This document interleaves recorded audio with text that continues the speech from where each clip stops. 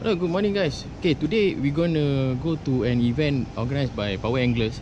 So without further ado, time now is 7:15. I gotta reach there by 8 o'clock. So let's go.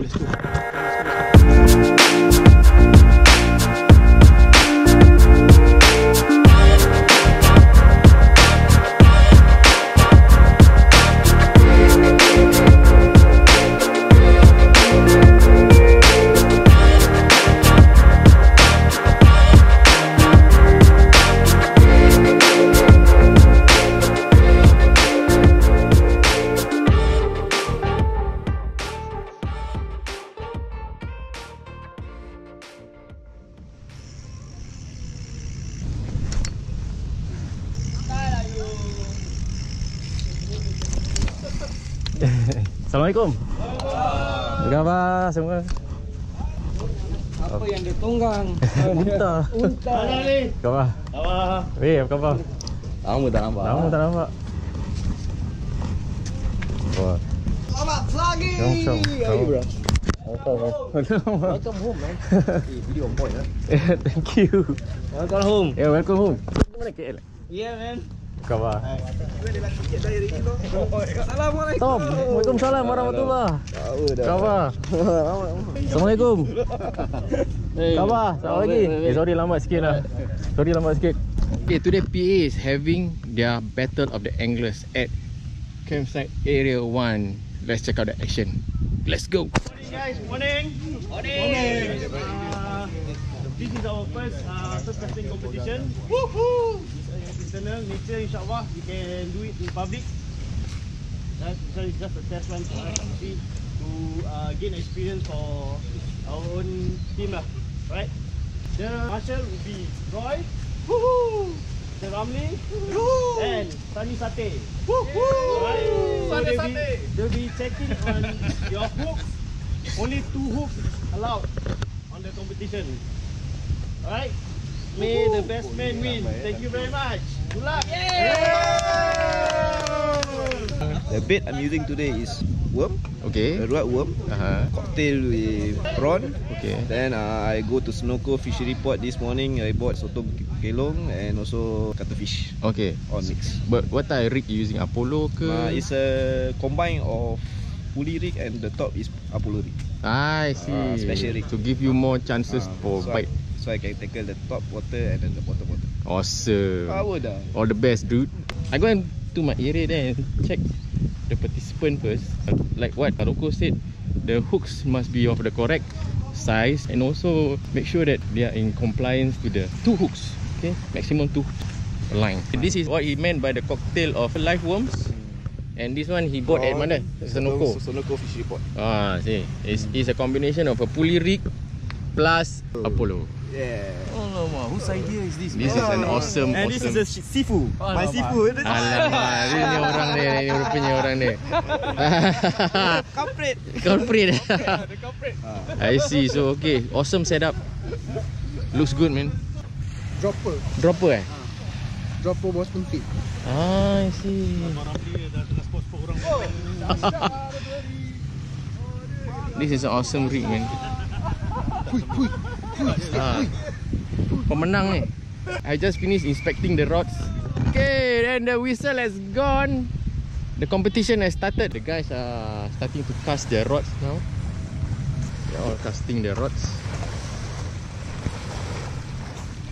Best of luck to the guys. Hopefully one of them come out the winner. And bonus, maybe one of them will catch the big one.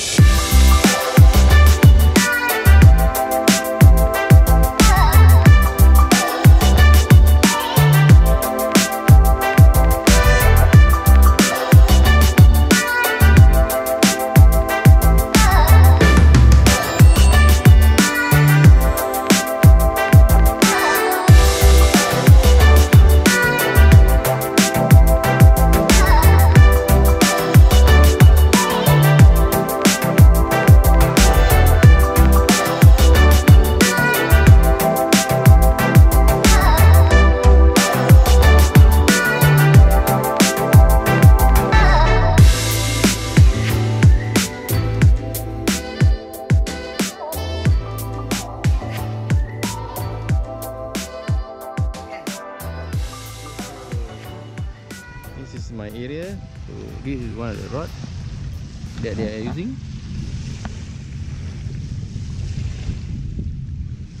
What's up? Ada baik so far? No, Belum no, not yet. InsyaAllah. Yeah, insyaAllah. Ini dia orang dia. Rupanya Mr. Bhai is my old friend. Kita used to study together. Sama-sama study airport check out chicks, you know. Lai.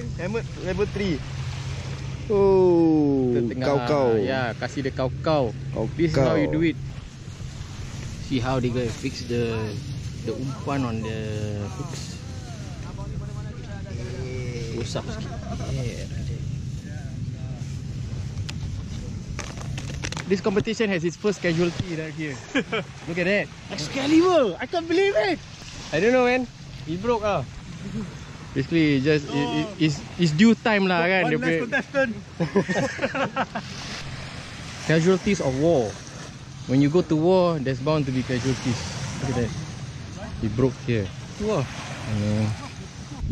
So these are all the prizes for today's event. May the best angler for the battle of the angler win. Look at that. Okay, they have this rod here, which is the first prize. Okay, then after that, followed by the other prizes, all here. Nice. Just finished lunch and Mr. Bhai is fishing. Yeah, man. Awesome. Yeah. All of us here, for me, I just finished my lunch and some of them are still eating while they are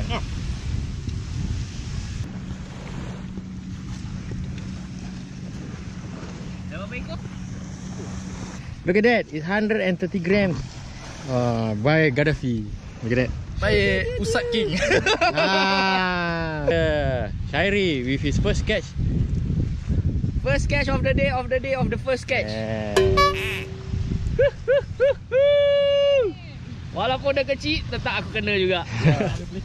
Tetap ada blessing. I never see him be so happy to get a usat.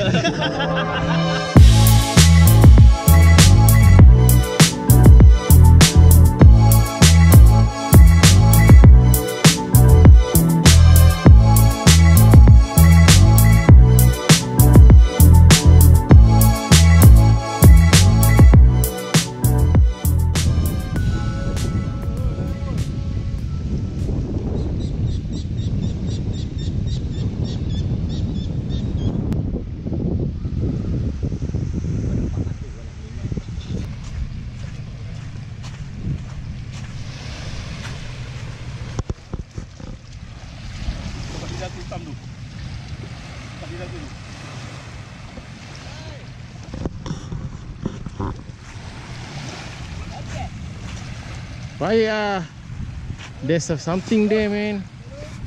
Ya. Bhai tengah Bhai.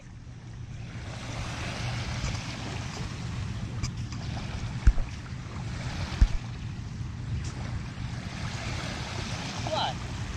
Hah? Tengok kuat boleh. Balik lari. Nampak? Ya, dia winner.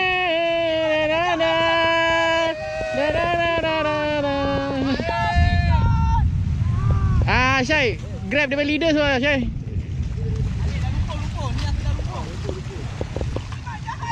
Habis. Habis,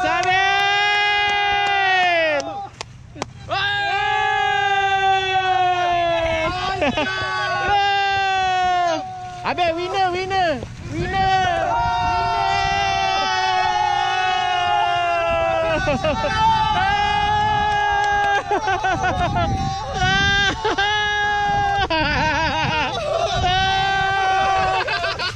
Winner, we have a winner dah. Tu dia, look at the winner. Tu dia orang dia. Winner. Okay, so the winner for this event kan, none other than our Mr. Bhai. Hey, what's up? You know what works? What? Kupang, man. Kupang. Ooh, I think this one about 3. Okay, let's see. Alhamdulillah. Oh my goodness. Kupang. Aku kutip tadi kupang. Dia kutip kupang, dia bilang aku dapat kupang. Habis aku dah hantar dia balik. Sekejap lagi datang dia. Sama dia. Dah tak payah measure lah. Mesti aku nak tahu juga double weight. official weight. Nanti aku ambil apa? You record apa? Ada tangan? Ada. Dia nak record. You are recording it, right? He is recording. He's recording, but I can't see it on the screen.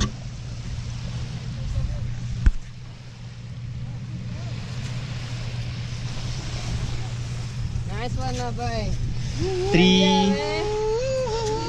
3.0 flat. Ya. Ah, shit. 3.6 kg. 3.6. This is a man. The champion. Dah hafal dia punya dah. Dah tak cakap banyak dah.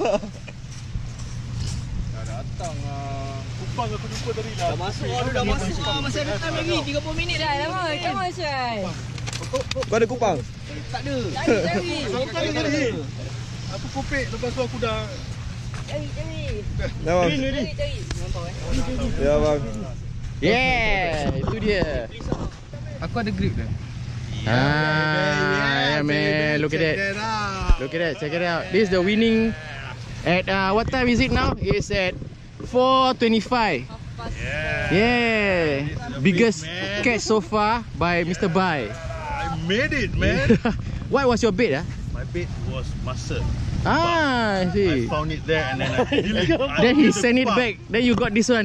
This is the one I Super got. awesome. Man. Super awesome. Alright.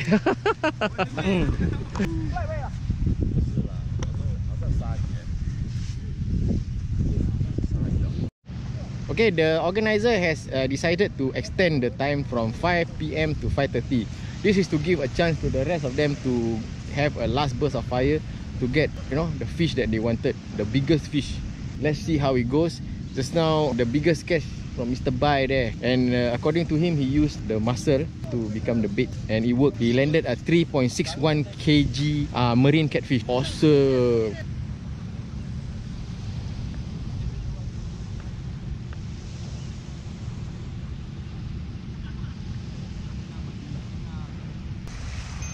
It's a gorgeous day today, Saturday, 9th of December. Thanks guys for following us. Make sure to subscribe, like and comment on ZreetSg, baby. The guys are all packing up. I'm going to the shed there where they are gathering. Witness the prize giving. So, Alhamdulillah, Mr. Bhai still winner at 5:30 PM, and I think he's the one who's gonna pick up the first prize. Alright, congrats to Mr. Bhai. Awesome bro. Okay, we're gonna go there. Check ada cincin ke tak?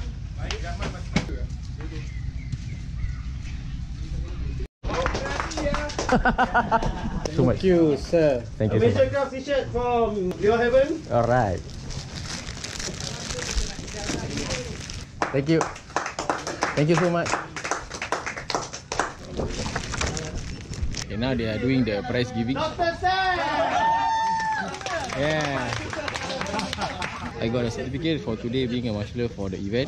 Alhamdulillah, thank you Power Anglerz. And I got also a very nice Major Craft t-shirt. Alright, awesome man. Today was a good day because I get to know more guys from Power Anglerz. So more of this type event in the future, inshallah, for them. I think it's a good initiative to bring anglers together for a healthy session of angling.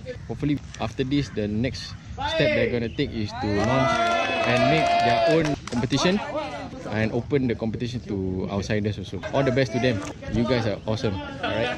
It's an Akios 757. And a Major Craft t-shirt. Gaddafi.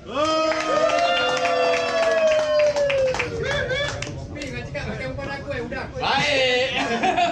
The winner for our first surfcasting competition. Any fish anywhere. Rod 6 and bait Mark 2, Akios hat and a Major Craft t-shirt. Wow. Mr. Bhai. The billionaire walk.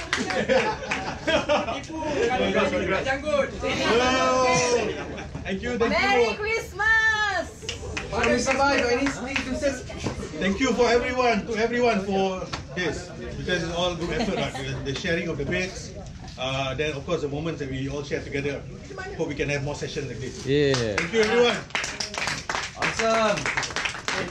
Thank you, Mr. Leslie from Leo Heaven. Applause, please. Good work, good job. Thanks. Thank you to Loco for organizing. Thank you. Thank you. I've been farming my goat. Got special power here, you know. Remember I said a Labrador. The first prize gonna be mine. Remember I said Labrador. Thank you, guys. Thank you everyone. I did win something. Yeah. Look at that. Everyone didn't love in the end. Yes, correct. And the most important thing is that we had fun and we bonded. True. That's what teams are for. Correct. I couldn't have said it better myself. Awesome. Okay, we come to the end of the session for today. It's been a great session. We'd like to say thank you again to Power Anglerz for inviting me and inviting me to do their event. Alhamdulillah, I think it's a nice gesture from their part, and for my part, ZreetSg really appreciate the invitation, and I hope my marshalling has added value to their event. All I can say from ZreetSg is all the best to Power Anglerz in their future endeavors. And also to Leo Heaven, thank you for sponsoring one of the t-shirts from Major Craft. Thank you, Leo Heaven. I hope to see more of such events in the future. So much for inviting me, Loco. I will invite him more every time. Inshallah. Thank you so much. I really appreciate it. I really hope you like the... Yeah, I really love. Really love. I like the way you organize, and the guys all in your team all awesome. Thank you very much. More of this soon, inshallah. Don't forget to subscribe to Power Anglerz TV And ZreetSg. Yeah, thank you so much. See you guys. Bye. We love him very much.